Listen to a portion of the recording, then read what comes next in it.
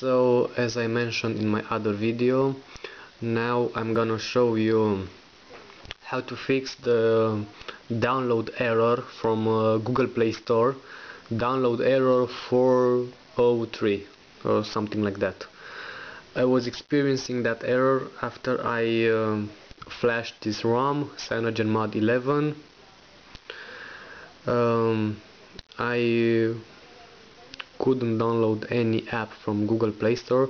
Now it's working. So let's say that you just flashed Google Apps from recovery. Now after your phone starts, you should go right away and disable the data usage. Right, I don't know, here.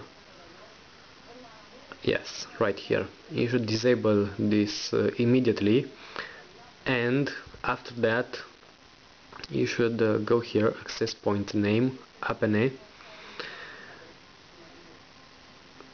and clear the proxy. If it's any address here, like I don't know, any, you should just clear and then save,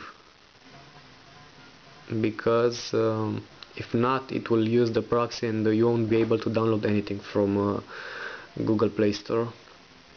And after this, go back to settings, apps, all apps, right here, and go to Google Play Store. Let's see here. Go here, choose first stop, OK, and then clear data and clear cache. And I don't know, if it's not working, you should try also here to clear the cache. And after this, you should just reboot your phone, go to accounts and add a Google account.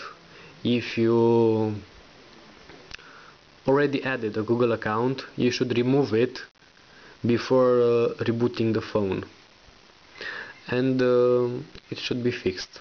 I don't know, if you have any question, you can just write them below. That's all for now. Bye bye.